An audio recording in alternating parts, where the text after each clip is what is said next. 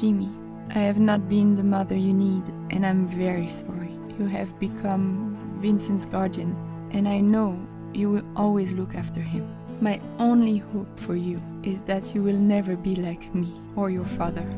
You are better than us, and I know you will love and be loved by a wonderful woman someday. If Vincent ever asks about me, tell him I will always be with him, his guardian angel. Je t'aime, Mama.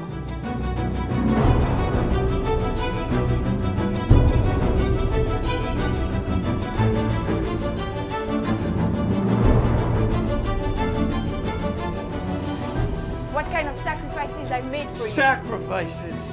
You made sacrifices! When is the last time you made supper? Or went to work? Or even gave Vincent one moment of your time? Answer me! You just shut up! Just shut up! You know nothing! Are you going to hit me? Go ahead! Hit your mother! You're no mother to me! Jimmy, I can't do this anymore. Give her a chance, Jimmy. I know that there's some good in her.